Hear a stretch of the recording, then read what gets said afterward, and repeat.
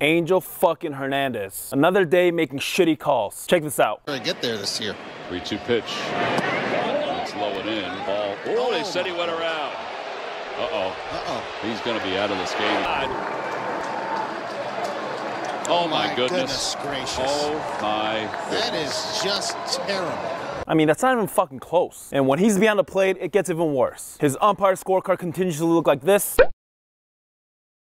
When the GOAT of umpires, Pat Hobart's scorecard, continues to look like this. And so far this year, Angel Hernandez is the worst in overall accuracy in all of baseball. Just like every fucking year. So in all seriousness, when is enough? Players stay accountable for their seasons. When they have shitty years, they either get released or DFA'd. It's time to do the same with the umpires.